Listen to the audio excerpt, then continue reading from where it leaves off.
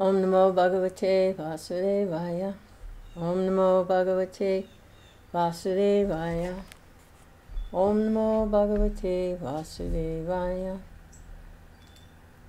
Reading from Srimad Bhagavatam, Canto 5, Chapter 10, Text 10. And this is Jad Bharat in his encounter with Maharaj Rahugana. And we left off last time in the middle of the conversation that was taking place, where the king had become very angry and disturbed by the way Jad Bharat was carrying the palanquin. They were carrying the king in a palanquin, and the other carriers were doing their job nicely. And because Jad Bharat his consciousness was very different from those around him. He was a very elevated, spiritually elevated person, and he was careful not to step on little ants and insects and things. So the palanquin was not being carried nicely, it was bouncing around. So Maharaj Rahugana has become irate that this service isn't being done nicely, and he feels disrespected. And he's not aware of who he's talking to. He's talking to a very saintly person who shouldn't really be carrying the palanquin to begin with. But it's a nice arrangement because the king will become enlightened. And no doubt all of those within earshot of this exchange and conversation will also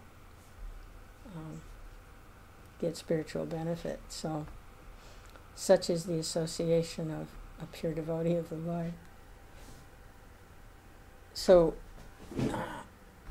any ordinary person would become very fearful if the king was personally angry at them. That could mean all kinds of punishment or inconvenience or whatever. But Jad Bharat's he's not identifying with the material world, and he's not even slightly disturbed. So, and he's beginning to talk. Now, we followed his previous births in his progress toward Godhead. He was the son of Lord Vyāsadeva, was an incarnation of the Lord. He took birth as the son of an incarnation of the Lord, and didn't complete his progress.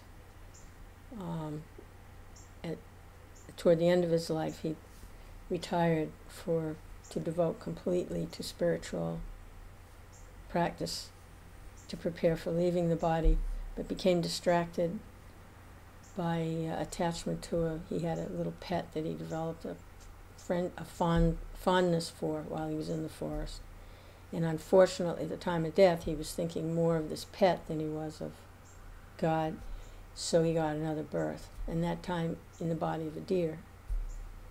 But he had full consciousness of his mistake, so he waited out his time in the body of the deer, and now he's taken birth as son of a Brahmin in a Brahmin family.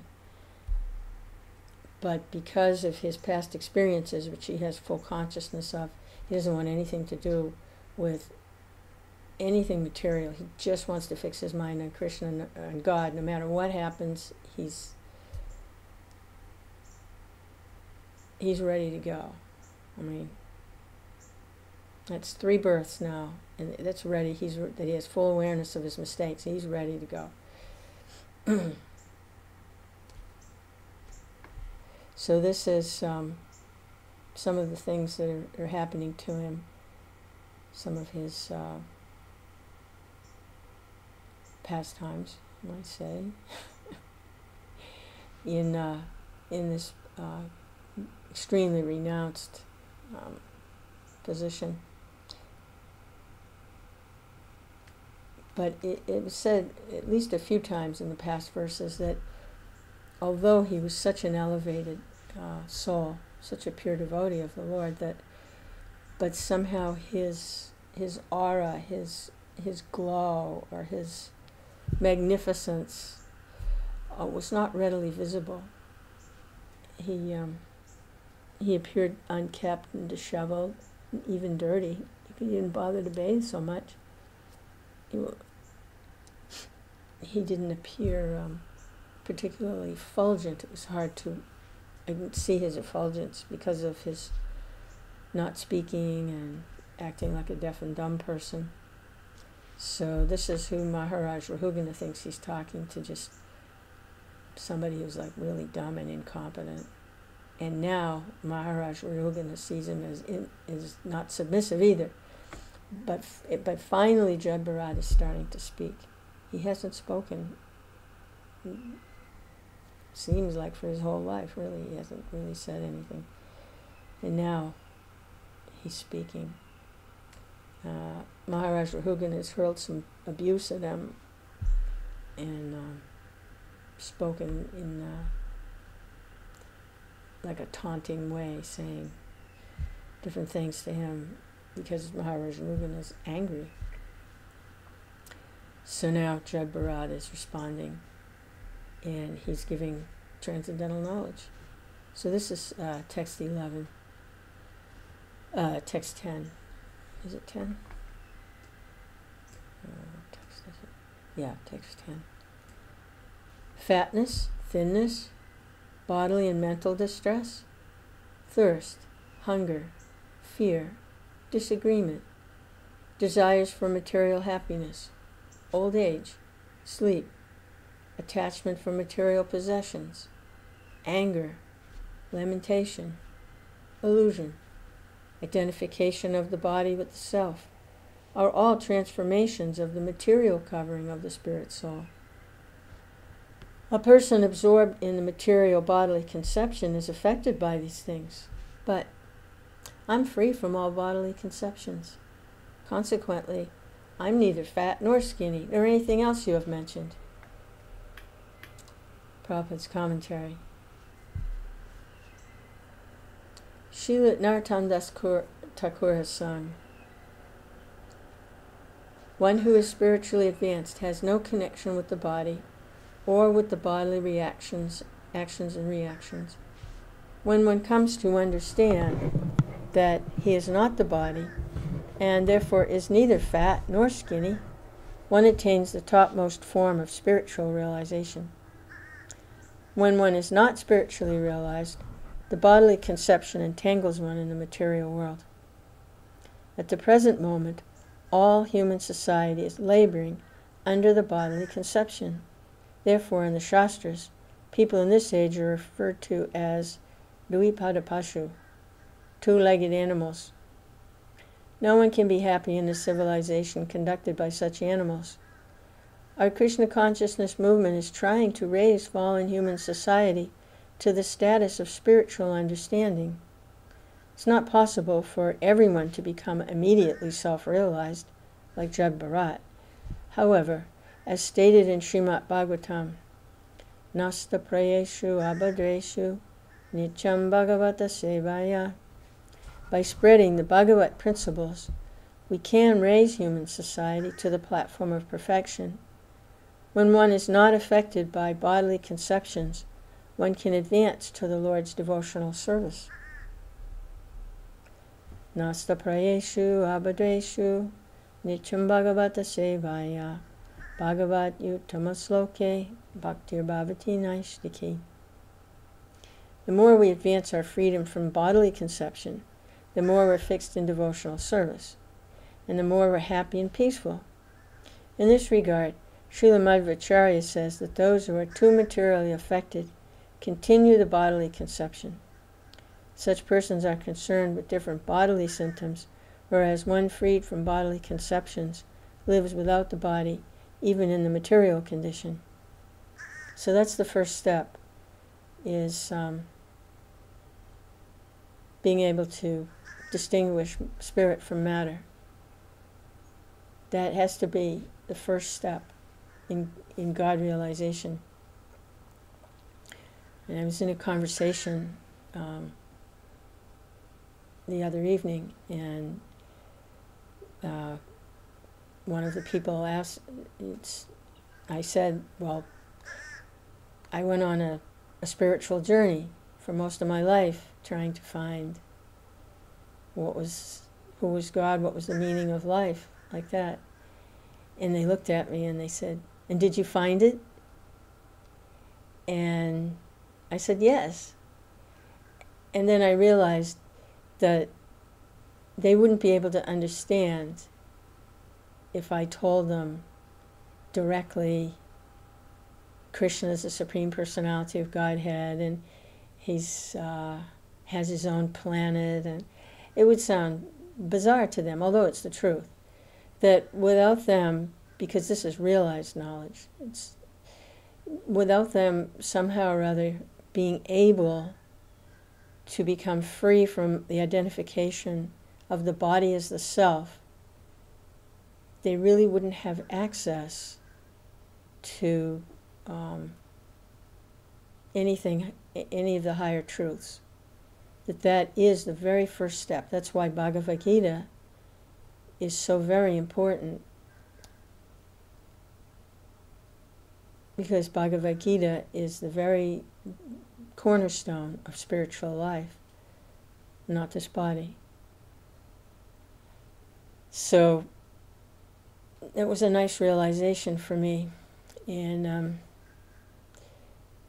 I wasn't really able to do too much in the conversation, but we did direct it toward, we're not this body or mind, we're spirit, and so that did help.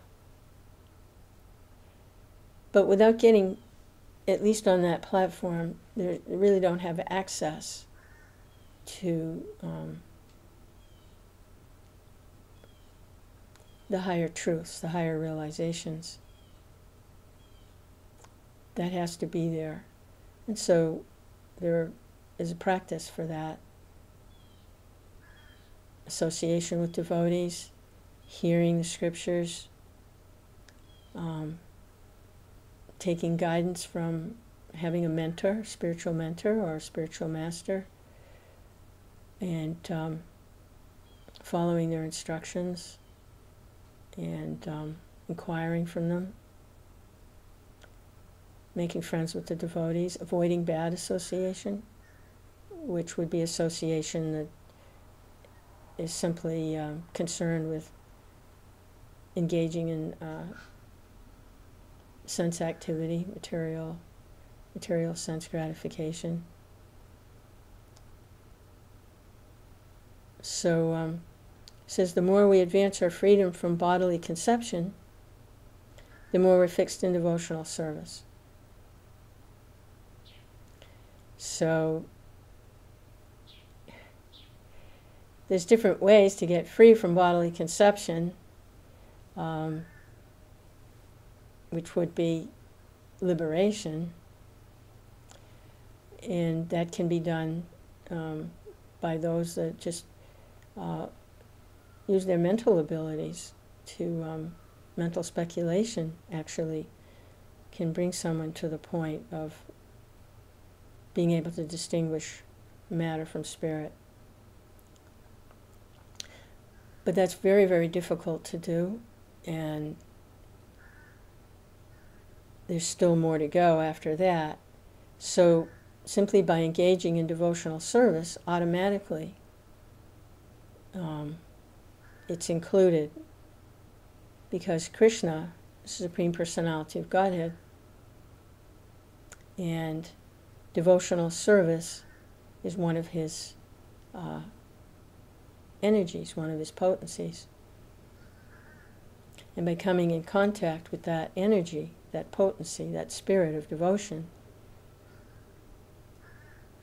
and come into contact with Krishna,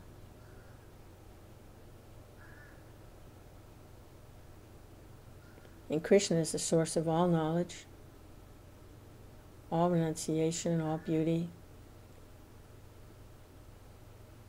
And he's the source of all the material worlds and the spiritual worlds. So what is there that isn't known when one comes into contact with Krishna? So causeless detachment from identification with the material energy is there. And one becomes aware of their own spiritual nature, which is different from the material nature.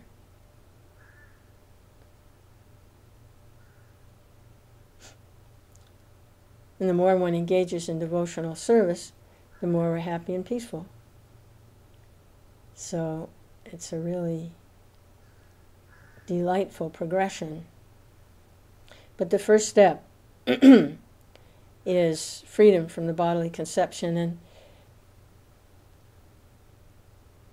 as long as a person thinks that they have a chance of enjoying materially, if they just did this, or they just got that, or they just had this education, or they just had this vehicle, or they just started this business and got some money, or they just had that particular partner in life, then they could enjoy.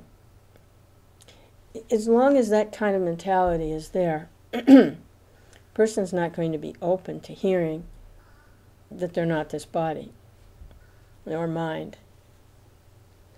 But when there's some frustration, and there will be,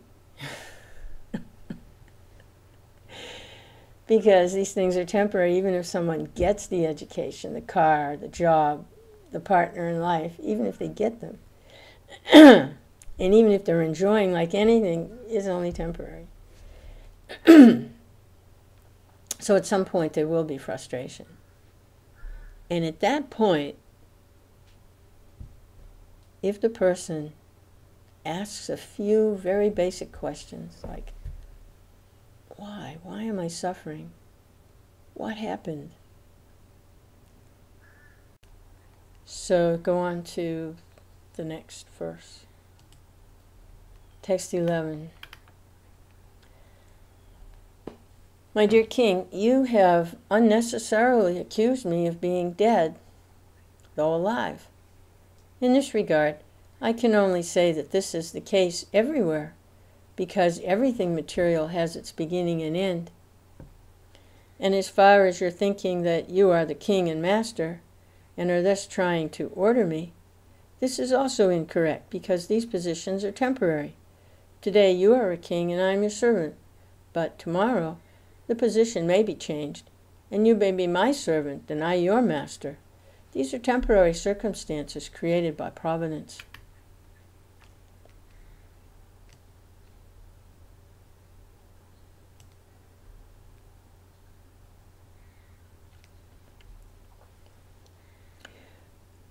The bodily conception is the basic principle of suffering in material existence.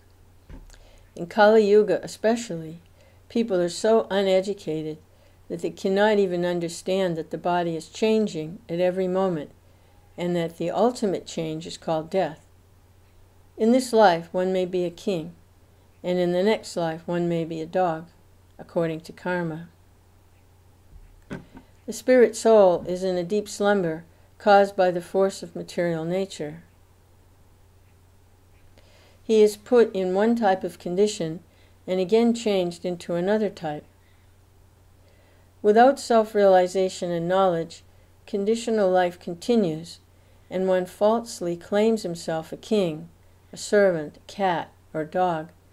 These are simply different transformations brought about by the supreme arrangement. One should not be misled by such temporary bodily conceptions. Actually, no one is master within the material world, for everyone is under the control of material nature, which is under the control of the Supreme Personality of Godhead. Therefore, the Supreme Personality of Godhead, Krishna, is the ultimate master. As explained in Chaitanya Charitamrita, Ekale Ishvara Krishna Arasabha Richa, the only master is Krishna, everyone else is his servant. Forgetfulness of our relationship with the Supreme Lord brings about our suffering in the material world. So the bodily conception is the basic principle of suffering in material existence. You can see how merciful a devotee like Maharaj Jad Bharat is. He's completely purifying the whole atmosphere by speaking the truth. Initially, he's being threatened by a very, very powerful person. This is the top administrative government official for the country. This is Maharaj Rahugana. And everyone kowtows to Maharaj Rahugana. Everyone pays taxes. When he says jump, they jump.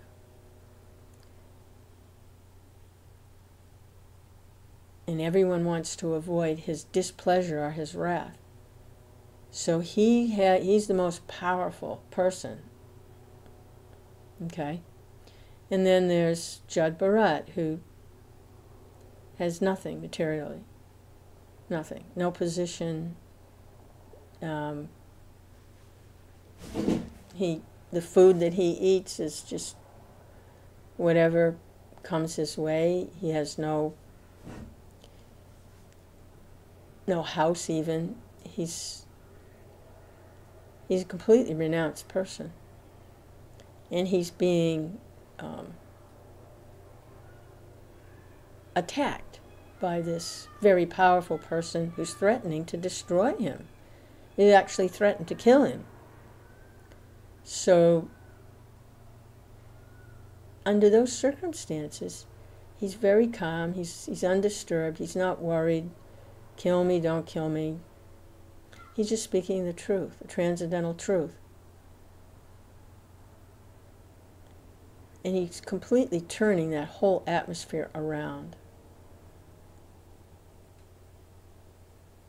Completely. He's purifying the whole atmosphere by speaking this truth, this message of Godhead. And that's the power of a devotee, a pure devotee, a surrendered soul. And the Lord uses such people. They speak on his behalf. He protects them. He inspires them. He enlightens them. He even gives them the words to say.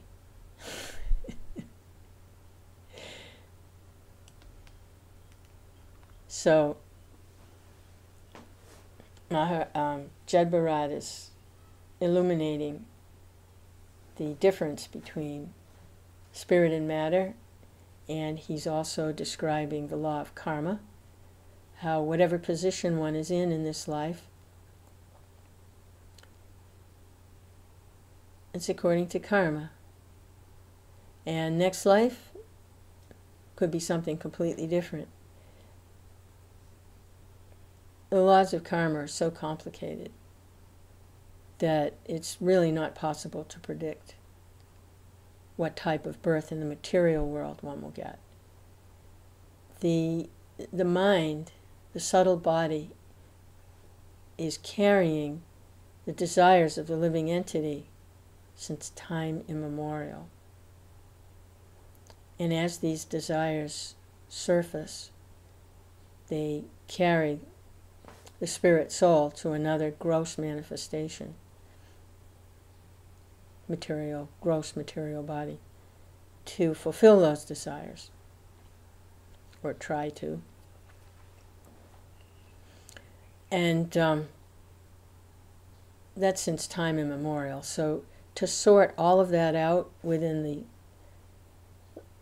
spirit soul's subtle body, subtle mind,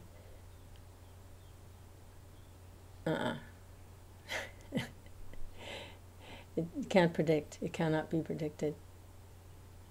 Although, when the spirit soul surrenders to Krishna and they begin to develop their spiritual body, that's totally predictable. Because it's based on spiritual desire for serving the Lord, can actually pick your spiritual body. Because you're dealing with consciousness. Spiritual energy means conscious. Material energy means pretty much not conscious.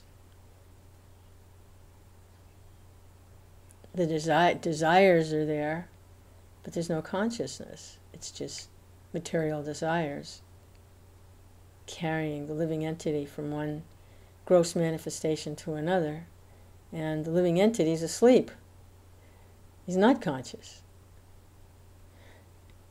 In a sleeping state, a comatose state, thinking that they're enjoying and suffering. But when the consciousness is awakened, and that comes through devotion to the Lord and the Lord's devotees, then the spiritual body begins to develop. And that is a conscious effort. It has to be. How can you develop a spiritual body in consciousness without being conscious of developing a spiritual body? It doesn't work like that. It's full knowledge.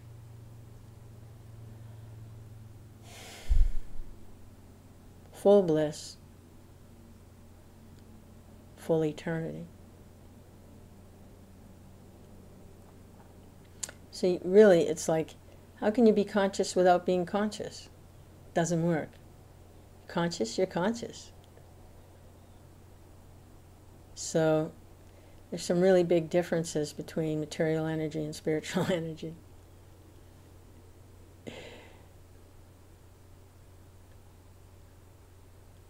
So by hearing about Krishna, then we begin to develop a desire to serve Krishna, and to serve Krishna, you have to have a spiritual body. So then the work is cut out for the aspiring transcendentalist.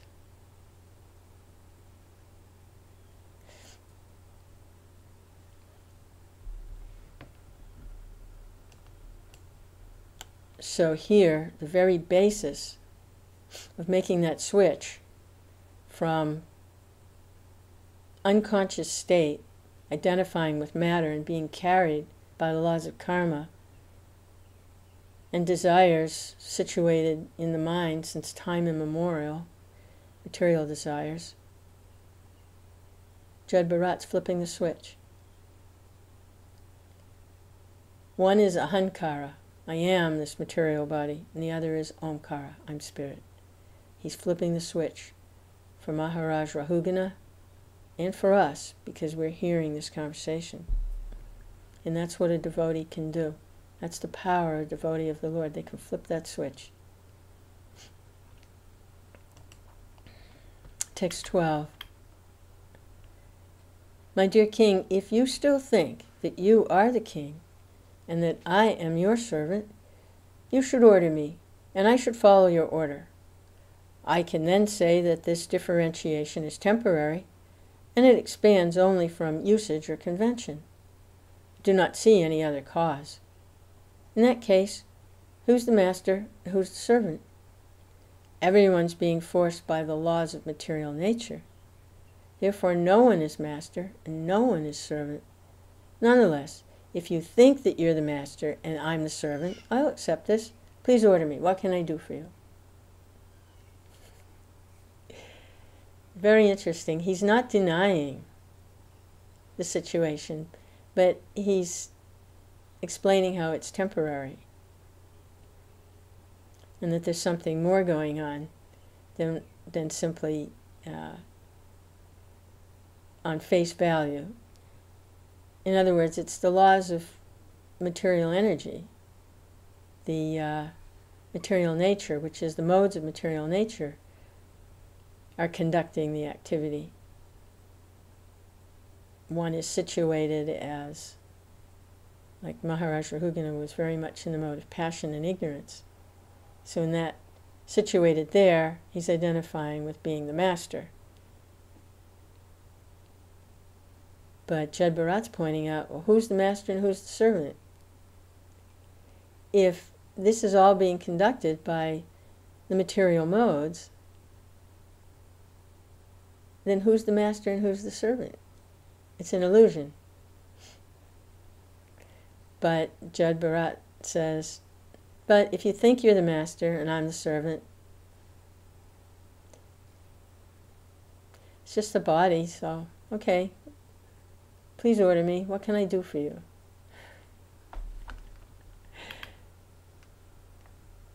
Prabhupada's commentary. It's said in Bhagavatam, aham mameti, one thinks, I am this body, and in this bodily relationship, he's my master, he's my servant, she's my wife, he's my son. All these conceptions are temporary, due to the inevitable change of body and the arrangement of material nature. We're gathered together like straws, floating in the waves of an ocean, straws that are inevitably separated by the laws of the waves. In this material world, everyone is floating on the waves of the oceans of nescience. Yeah, that's a good example. Real good. Like straws floating together. Sometimes they're together for a little while, but by the force of the current, then they're separated. They have no control over it, really. It's material nature of these currents, and sometimes they unite people and sometimes they separate them. So when they're united, then these so-called relationships appear, like I'm the servant, he's the master, or I'm the master and he's the servant, or this is my partner in life and these are my offspring. Like this, the straws are floating together, and then the current separates them in different ways, most noticeably death, but there are other ways that they separate also. So Bhaktivinoda Thakur, in his song, he writes, Maya vase yatcha bese kachaha badububai Jeev Krishna Das Evishvash Karli Tara Dukanai. Bhaktivinoda Thakur states that all men and women are floating like straws in the waves of material nature. If they come to the understanding that they are eternal servants of Krishna, they will put an end to this floating condition. As stated in Bhagavad Gita, Kama Esha Krodha Esha Rajaguna Samudbhava. Due to the mode of passion, we desire many things, and according to our desire or anxiety, and according to the order of the Supreme Lord, material nature gives us a certain type of body. For some time we play as master or servant, as actors play on the stage, under someone else's direction. While we're in the human form, we should put an end to this nonsensical stage performance. We should come to our original constitutional position, known as Krishna consciousness. Yeah, under the influence of the modes of material nature, we take on these temporary roles, and people serve each other in forgetfulness of the real master, the real servant, Krishna. So basically, serving material nature. Like Jud Bharat was saying, who's the master and who's the servant? This is all being conducted by the modes of material nature. And when we identify with those modes of material nature, then we forget our spiritual nature, and we think this is our master, or this is who we serve over here, or this person's serving me, whatever. He says it's like we play. It's like a play on a stage under someone else's direction. The whole thing is like a stage play. And that is the modes of material nature are directing everything. It's according to desires to enjoy the material nature. Then we come under the jurisdiction of the modes of material nature. And then the performance ensues. Because we identify with the part we're playing on the stage. I think that's who we are. Bhaktivinoda says we should put an end to this nonsensical stage performance. Come to our original constitutional position, Krishna consciousness. At the present moment, the real master is material nature. Daivyesha gunamayi, mamamaya dharatyaya. Under the spell of material nature, we're becoming servants and masters. But if we agree to be controlled by the Supreme Personality of Godhead and His eternal servants, this temporary condition ceases to exist. Under the spell. But if we're going to be controlled, but if we agree to be controlled by the Supreme Personality of Godhead, the Supreme Spiritual Being, on the spiritual platform, and His eternal servants, the temporary condition ceases to exist. Well, guess what? The temporary condition is going to cease to exist anyway. Wherever there's birth, there's death. So why not take just one lifetime and go for it. Go for the spiritual goal. Go for the prize. Krishna consciousness.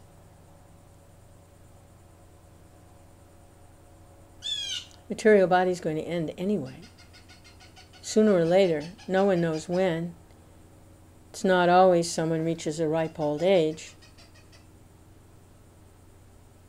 Could be in the next moment.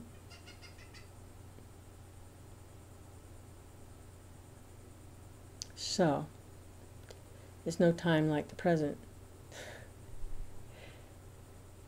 to agree to be controlled by the Supreme Personality of Godhead rather than agree to be controlled by those under the jurisdiction of the material energy. If we agree to be controlled by those under the jurisdiction of material energy, then we come under the jurisdiction of material energy.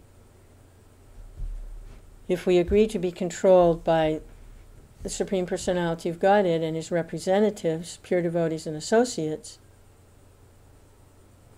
then we come under the jurisdiction of the Supreme Personality of Godhead, His devotees and associates. That's what's meant by marginal energy.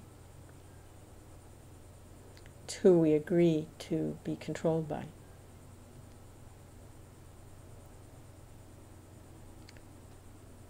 So, it's actually a choice. We have a choice. And the more we hear about Krishna, hear about our actual situation, hear about the pastimes of the Lord, then the more we become attracted and the more we want to be controlled by the Supreme Personality of Godhead, His devotees and His associates. Because we experience a higher taste, which ever increases and is never satiated. Now the material experience is never satiated also, but it's because it's temporary,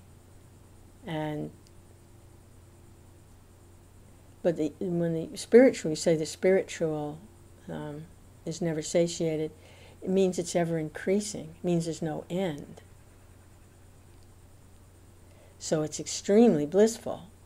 But materially, it's always interrupted. There's some little bit of sense enjoyment, some little bit of ego reinforcement, false ego reinforcement, all illusory, and it's always interrupted.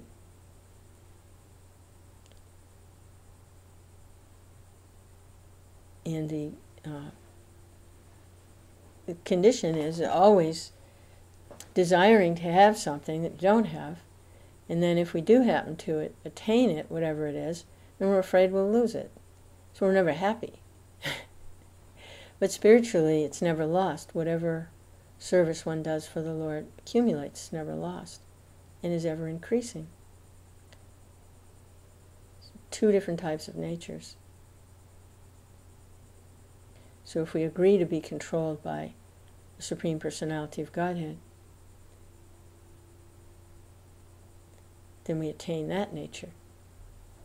Ever blissful, ever expanding, unlimited, ecstatic, personal, joyful, full of knowledge. Hare Krishna. So that's what's being offered by Lord Chaitanya's Sankirtan movement, throwing the doors wide open. Anyone who's hungry, come on. Yeah. Anyone and everyone. Just opening it up. So this is Jud Bharat. Way back in the creation of the universe, speaking the same eternal truths. Jud Bharat is like 7th or 8th generation, 9th generation, something like that. He's speaking the same eternal truths that are spoken to Arjuna, the Bhagavad Gita, 5,000 years ago. The same eternal truths that are being presented by the pure devotee representatives in the disciplic succession today. It doesn't change. So this is text 13. My dear king, you have said, "You rascal, you dull, crazy fellow, I'm going to chastise you, and then you'll come to your senses." In this regard, let me say that although I live like a dull, deaf, and dumb man, I'm actually a self-realized person. What will you gain by punishing me? If your calculation is true, and I'm a madman, then your punishment will be like beating a dead horse. There will be no effect. When a madman is punished, he's not cured of his madness.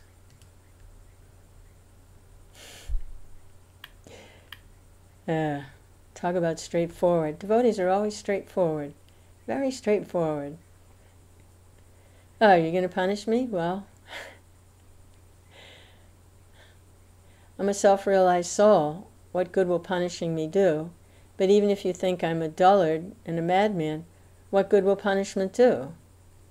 You can't change me if I'm actually a dullard. You can't change that by punishing me. So what's with all this punishment stuff? We learned earlier that Maharaj Rahugana had become overcome with rage because of his involvement with the mode of passion and ignorance. And so he became easily enraged. And this is like just the mode of passion speaking here in Maharaj Rahugana. So, commentary. Everyone in this material world is working like a madman, under certain impressions falsely acquired in the material condition. For example, a thief who knows that stealing is not good, and who knows it is followed with punishment by the king or by God, who has seen that thieves are arrested and punished by the police, nevertheless steals again and again. He's obsessed with the idea that by stealing he'll be happy. Sign of madness. Despite repeated punishment, the thief cannot give up his stealing habit. Therefore the punishment is useless.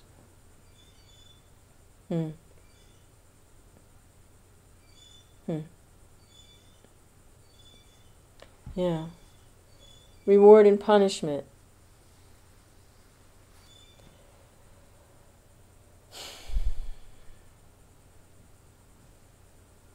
The carrot on a stick and the whip. And most of the world, actually the whole world, is running on that. Afraid of being punished and running after what they consider a reward.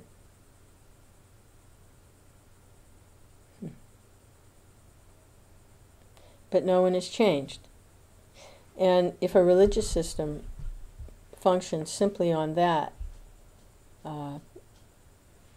reward and punishment dynamic, then the person isn't changed. How will they be changed? It says here that repeated punishment, a thief cannot give up the stealing habit. Why? Because he thinks stealing will make him happy.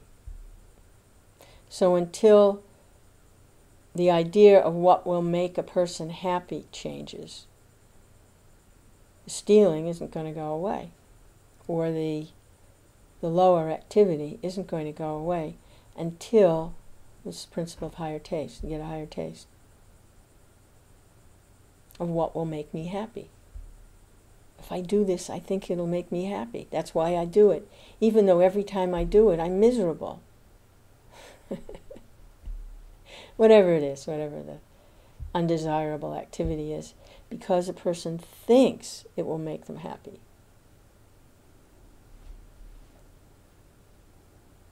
And they get punished, and they go ahead and they do it again. And they get punished, and they go ahead and they do it again. Why? Because they don't get a taste for something that will actually make them happy. A higher taste.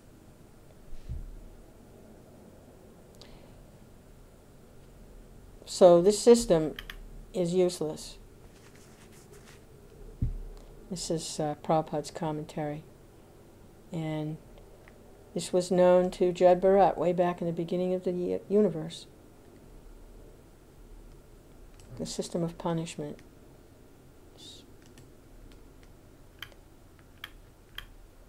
Text 14. Well, maybe for an animal, if you want the animal to perform a certain way, like training oxen, or any animal, if they do something that is what the trainer likes, they give them a little treat. And if they do something that is undesirable and they get a little smack, a little whip or something, and then they get the idea of what kind of behavior. And so they always want to go toward the reward, but that's just on a behavioral level. And that's an animal. The human beings are different. Because even if a human being is punished, they will use their intelligence how to try again. They don't accept the punishment.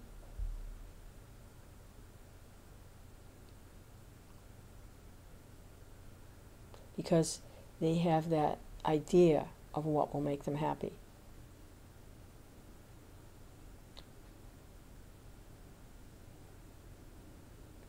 Whereas with an animal,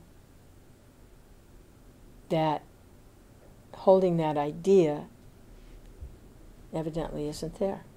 That's the difference between the human being and the animal, is the human being can use their intelligence. So that's a case of misguided intelligence. My intelligence says this will make me happy. So that's material intelligence. And if there's some external system of punishment and reward imposed by someone else acting under the modes of material nature, it doesn't affect that intelligence. They still hold on to that. The idea of what will make me happy, and can distinguish, oh, these are external restrictions being imposed on me, but that's not going to change my intelligence of what I think. So that's the difference between the animal doesn't have that capability to hold within the mind and intelligence something as different from the external forces acting on them. So when that intelligence is purified in the human being, then they can begin to perceive their spiritual nature, which is definitely different from the external restrictions being placed.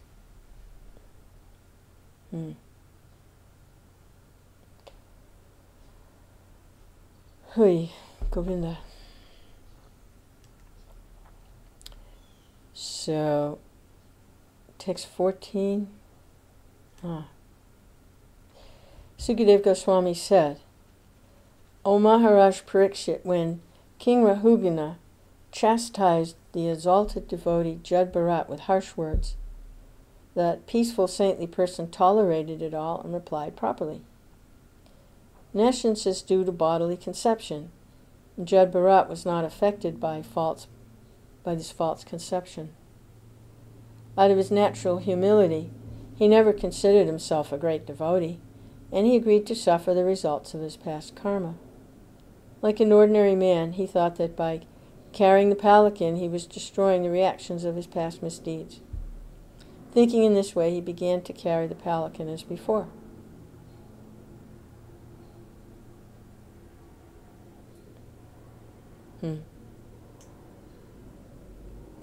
Out of his natural humility, he didn't consider himself a great devotee. He didn't expect any preferential treatment. He didn't think that because he's a pure devotee of the Lord that somehow his material body should be given preferential treatment somehow. He agreed to suffer the results of any past karma. Whether he actually had past karma or not is maybe something that'll be discussed. But his mentality was that he didn't consider himself to be special in any way. Just that he was self-realized and he was very self-satisfied with that. And then whatever he had to deal with in terms of being ordered by this one or ordered by that one or being forced to work this way or forced to work that way, he just accepted it, that he was working off some sort of karma.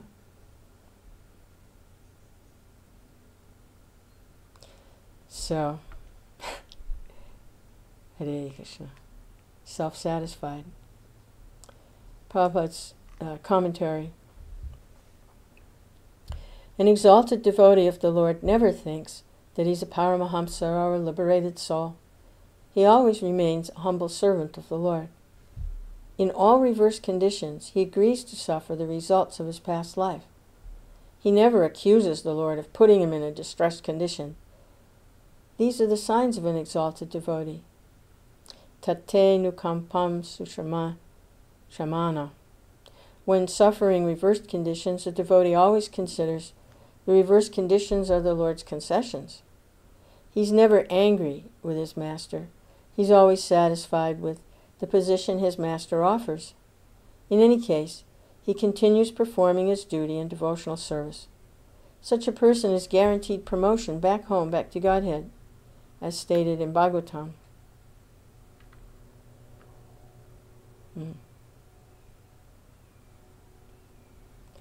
The devotee always considers that the reverse conditions are the Lord's concessions. Concessions.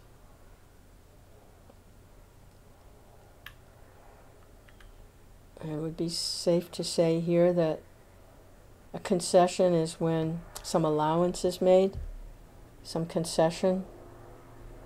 In other words, the reverse condition should have been a lot worse, but the Lord made some concession for his devotee, and so it's not as bad as it really should have been according to the laws of karma. That it's the Lord's concession, this reverse. Should have been a lot worse. Such a person is guaranteed promotion back home, back to Godhead, as stated in the Bhagavatam.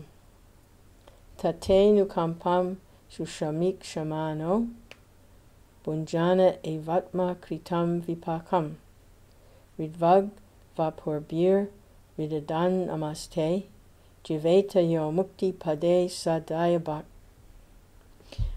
My dear Lord, one who constantly waits for your causeless mercy to be bestowed upon him, and who goes on suffering the reactions of his past misdeeds, offering you respectful obeisances from the core of his heart, is surely eligible for liberation, for it has become his rightful claim. And goes on suffering the reactions of his past misdeeds, offering you respectful obeisances from the core of his heart.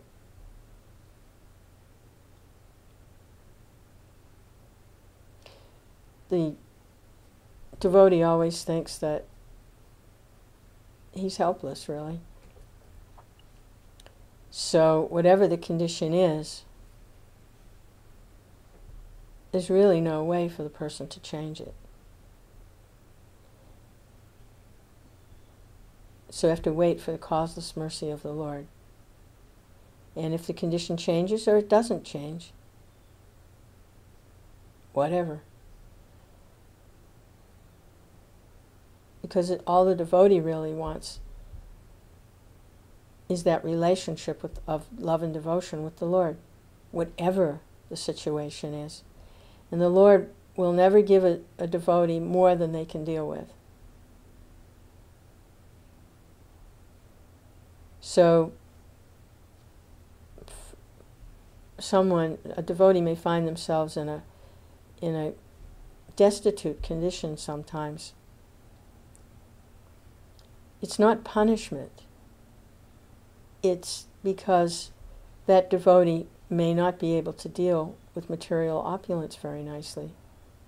And it may be an impediment to their devotion, because they may tend to be distracted by a lot of material opulence. So they might find themselves in a kind of poor condition, but they're protected. So that relationship with the Lord can grow and not be disturbed by too much dealing with the material energy, senses becoming disturbed and agitated.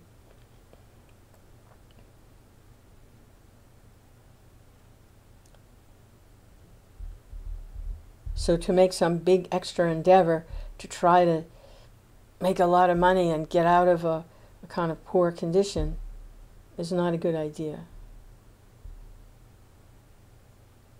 And without the Lord's mercy, it wouldn't happen anyway.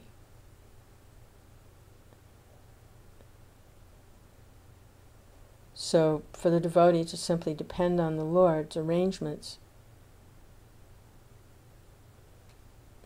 by always striving to engage in the Lord's service, in whatever situation a devotee finds himself, they will be provided for.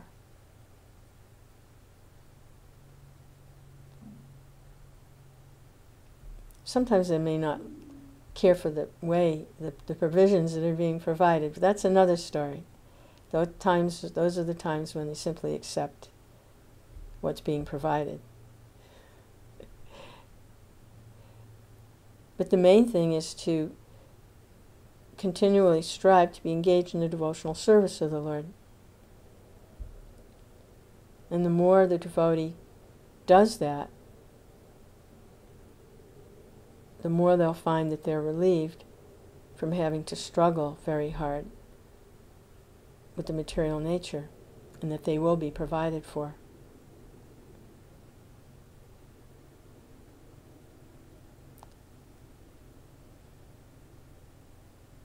All that you offer, all that you give away, all activities that you perform, all sacrifices, all austerities, should be done as an offering to me. And then surely you'll come to me. So whatever situation in life a person finds themselves, all their activities can be dedicated in devotional service to the Lord.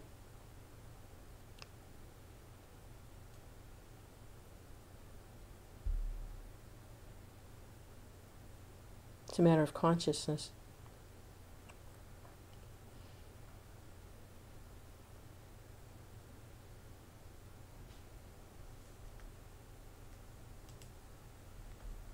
Text 15. Sukadeva Goswami continued, O best of the Pandu dynasty, Maharaj Parikshit. Now, offering all of one's activities to the Lord from the previous verse, there's a science for doing that, of devotional service. And that's why the association of the devotees, pure devotees, the mentors, the spiritual masters, the scriptures, because they show us how to do that, how to give all our activities. So we want to stay in contact with the devotional culture by hearing and chanting and associating with the devotees to whatever degree we can, and taking guidance from the spiritual master, and performing practical service also for the spiritual master. This is a great science of devotional service.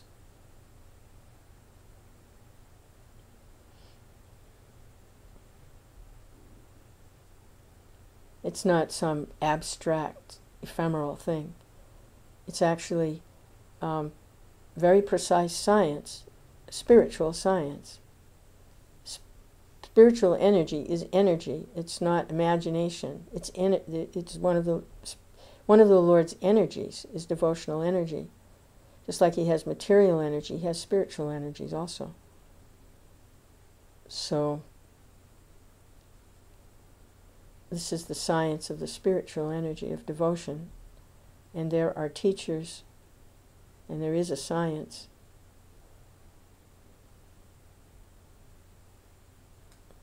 And that's what is coming through the disciplic succession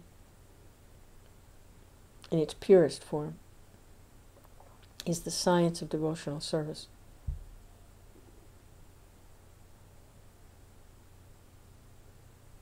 It's pretty big.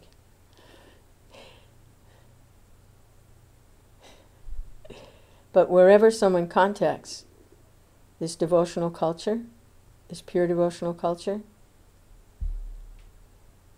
it has the same absolute quality. It's like, example is like a gingerbread man cookie, gingerbread man. So wherever someone bites into the cookie, it's the same gingerbread. The absolute nature of Krishna consciousness and devotional service. You bite into the gingerbread cookie on the toe of the gingerbread man, or into the finger, or you bite the head off, whatever, and the cookie, it's the same gingerbread.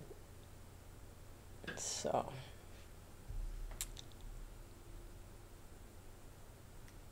this says, start text 15 again. Sukadeva Goswami continued, O best of the Pandu dynasty, Maharaj Parikshit, the king of the Sindhu and Savira states, Maharaj Rahugana, had great faith in discussions of the absolute truth. Being thus qualified, he heard from Jad Bharat that philosophical presentation which is approved by all scriptures on the mystic yoga process, and which slackens the knot in the heart. His material conception of himself as a king was thus destroyed. He immediately descended from his palanquin, fell flat on the ground with his head at the lotus feet of Jad Bharat. In such a way, he might be excused for his insulting words against the great Brahmin. He then prayed as follows. So, thus being qualified, he was qualified because he had developed some faith in discussions of the absolute truth. He had some faith that there was an absolute truth, and he appreciated the discussions of the absolute truth. He had that, although he was obviously identifying with the material nature, and so, but because he had that little bit of faith like that, when he met this great devotee, immediately he got the mercy. Immediately he surrendered.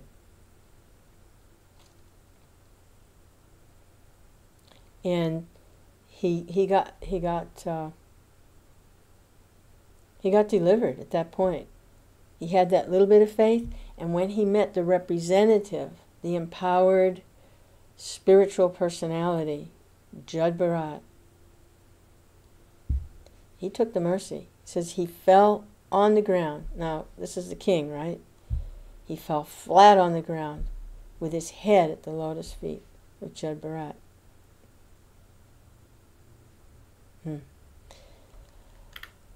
Prabhupada's commentary. Lord Krishna says in Bhagavad Gita, Evam parampara praptam imam rajashayo vidhu na kalaneha mahata yoga nashta parantapa. The supreme science was thus received through the chain of disciplic succession, and saintly kings understood it in that way. But in course of time the succession was broken, and therefore the science as it appears to be lost. The science as it is appears to be lost. Through the disciplic succession, the royal order was on the same platform as great saintly persons, Raja Rishis. Formerly, they could understand the philosophy of life and knew how to train the citizens to come to the same standard. In other words, they knew how to deliver the citizens from the entanglement of birth and death. When Maharaj Dasarath ruled Ayodhya, the great sage Vishvamrita once came to him to take away Lord Ramachandra and Lakshman to the forest to kill a demon. When the saintly person Vishvamrita came to the court of Maharaj Dasarath, the king, in order to receive the saintly person, asked him whether everything was going on well in his endeavor to conquer the repetition of birth and death.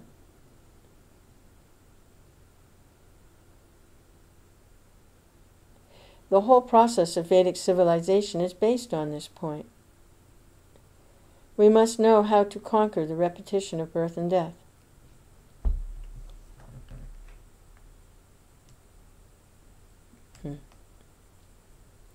So the king is conquering enemies of the state, and the great saints and sages are conquering the enemies of ignorance and illusion.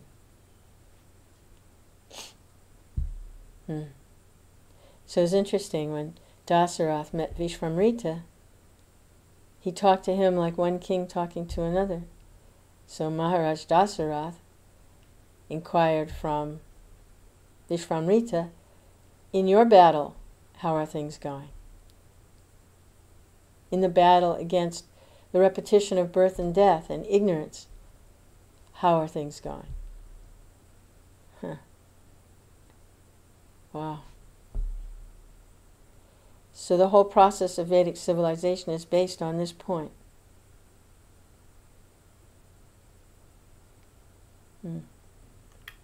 That's the Varnashram system. We must know how to conquer the repetition of birth and death. Maharaj Rahugana also knew the purpose of life.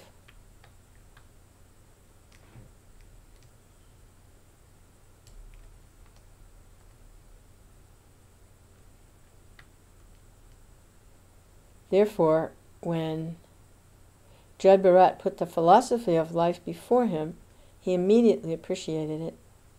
This is the foundation of Vedic society.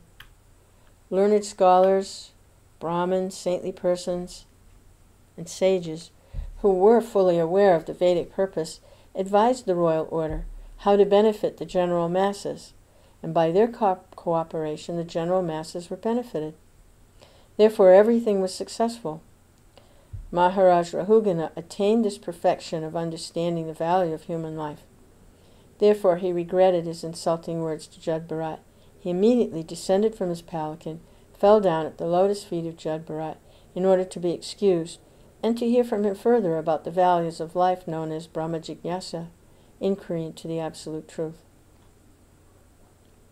At the present moment, high government officials are ignorant of the values of life, And when saintly persons endeavor to broadcast Vedic knowledge, the so-called executives do not offer their respectful obeisances, but try to obstruct the spiritual propaganda.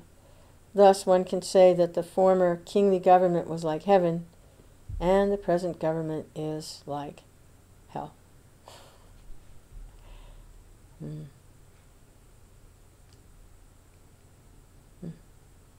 Maharaj Rahugana had a taste, a personal taste also.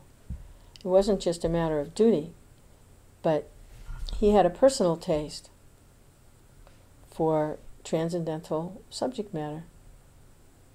And he wanted to hear more about the absolute truth. Not just so he could be a better king, but so that he could develop spiritually also.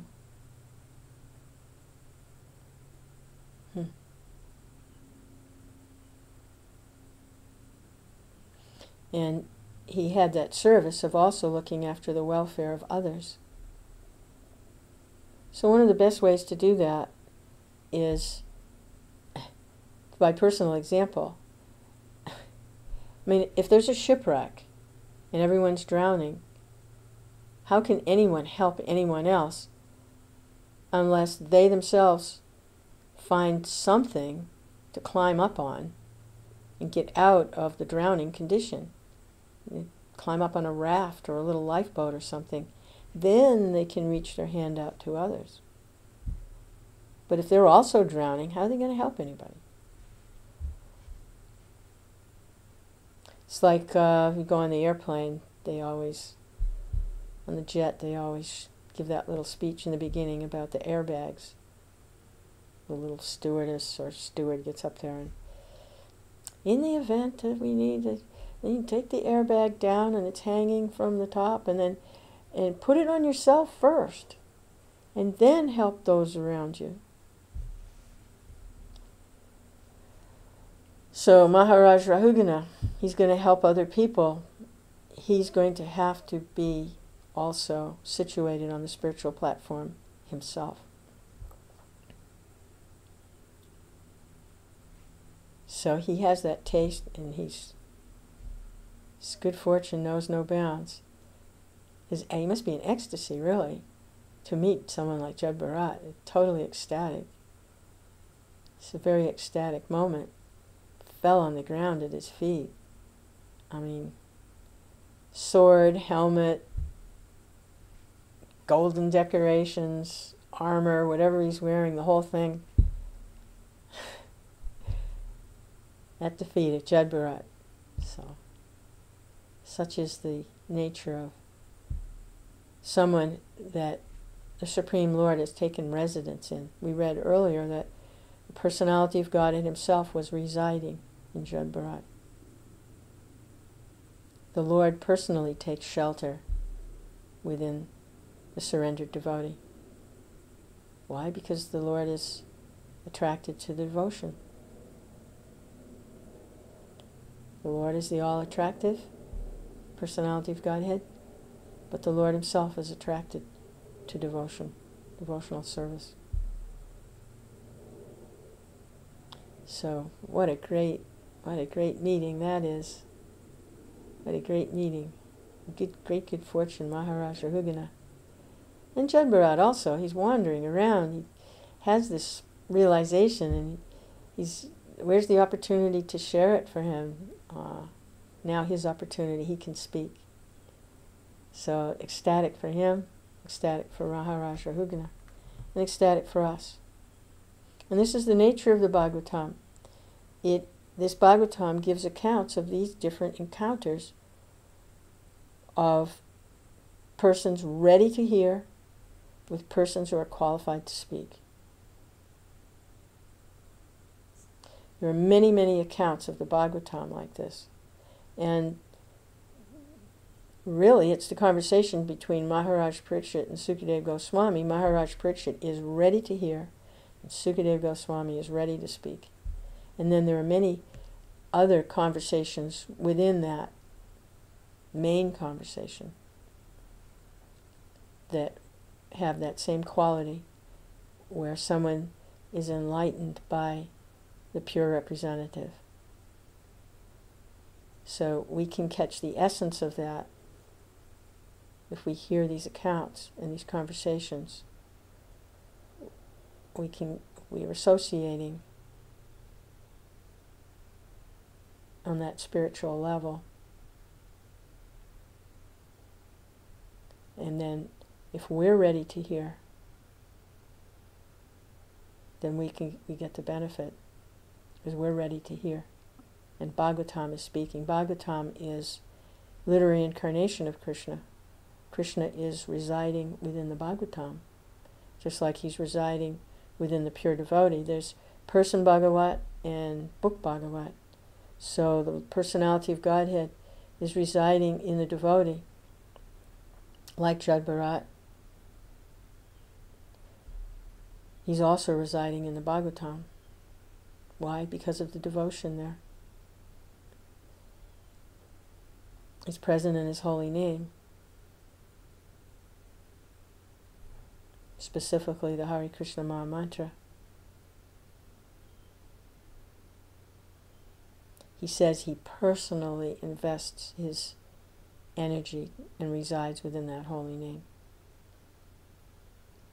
And whenever anyone utters the holy name, he accepts that as devotional service. That's the incredible mercy. He's personally there, receiving whatever service a person can do to the holy name. Even if it's not very nice, the way they say the holy name. He is accepting that service as devotion.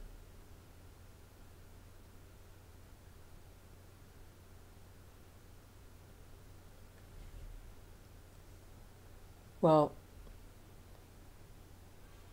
I have to research that a little bit more, if he's accepting it as devotion or he's simply accepting it because the holy name may also be killing some demons here and there. So devotion is devotion. If someone, he's not accepting the offense. That's what it is. If there's devotion, he's definitely accepting that, because that's what he wants. But if the holy name is uttered in a different way, not particularly devotional, he's accepting it as service. He's not accepting the offense. Yes, that's what it is. He accepts it as service. He doesn't see the offense. I don't know, did he do that with Putana? He accepted her service. She approached him as a mother, but not with devotion.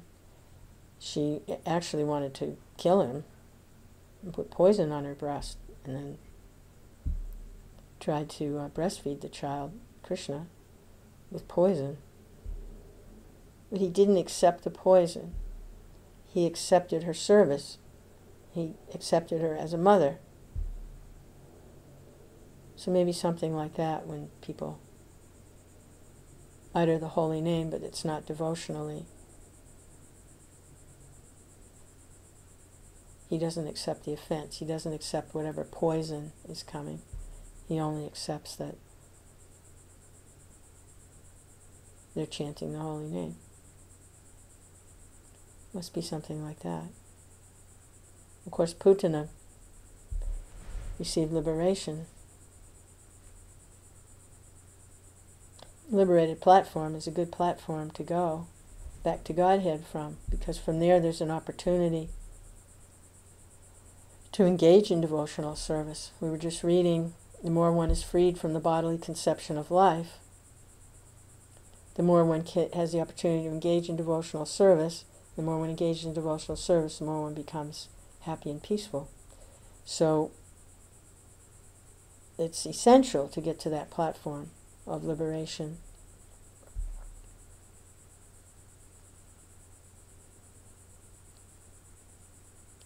So Krishna is offering that for anyone who chants the holy name, and a lot more.